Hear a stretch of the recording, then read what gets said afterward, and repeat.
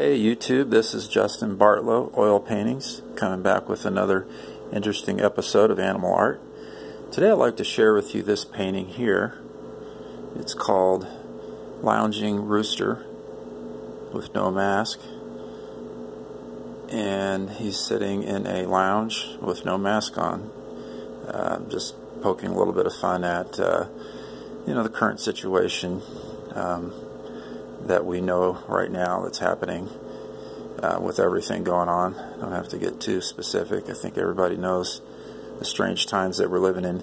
Anyway, this is a painting of a rooster seated in a restaurant or lounge or club's setting. Oil on canvas, 18 by 24. It's kind of whimsical. And let me just now share with you the inspiration or the reference that I got, or idea I got for this painting. This is from a New York Times fashion magazine or weekly culture arts magazine, New York Times. And this is just a fashion model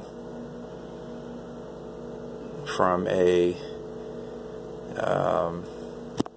let me see where it's from Lafayette 148, New York. It must be some high-end fashion clothing store designer. Anyway, you can see the reference photo there of the model. Use that to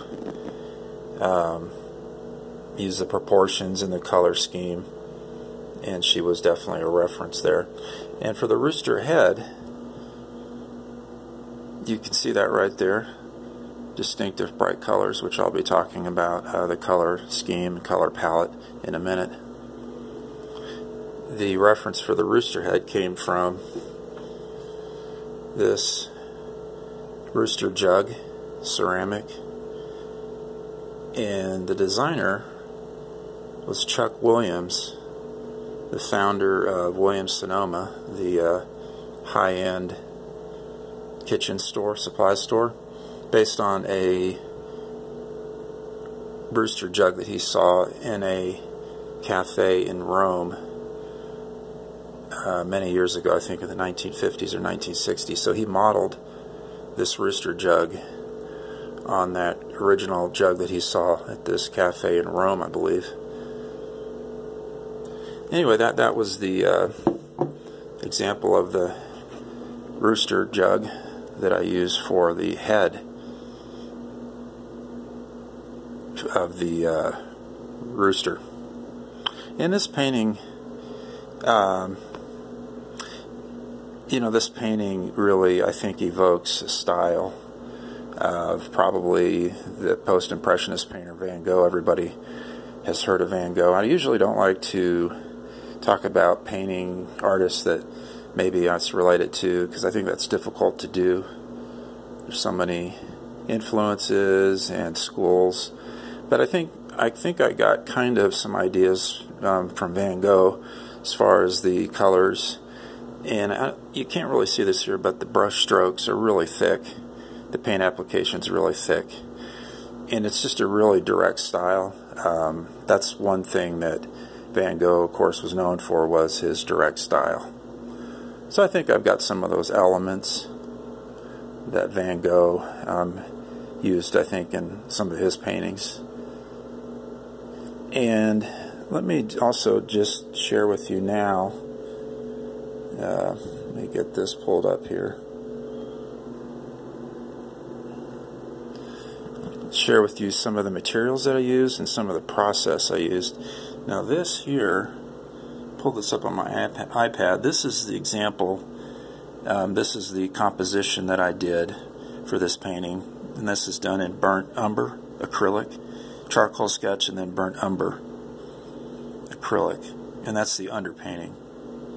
That's the composition that I used before applying the paint, the oil paint. So you can see that there. Real direct composition. Got the charcoal sketch and then again the burnt umber acrylic outline. before applying the oil. That's a basic process that I use for most of my paintings. And now let me just share with you briefly some of the distinctive colors that were highlighted in this painting process. You can see the yellow there, the bright yellow. That's cadmium yellow. That was the rooster's face. And then I've got a lead tin yellow light, or brilliant yellow. That was a lot of the seating, neutral yellow seating, and then of course black. Did a lot of highlighting, and then the scarlet red for the rooster's head, and then a lot of Van Dyke brown mixed with Crimson Lake. Not mentioning the Crimson Lake. Well, I am mentioning it, but I don't see it here on display. But that was featured. The Crimson Lake, of course, is featured. The purple. That's the purple blazer pants, that suit that he's wearing. So guys, again, this painting is lounging rooster with no mask, seated, and it's 18 by 24 canvas. And this is just a interesting painting. I think it's very whimsical, and again, it kind of harkens back to, I think, some of the style and composition and direct approach that Van Gogh used in a lot of paintings he did of various people. So guys, I hope this is helpful, and look forward to another episode. Thanks guys.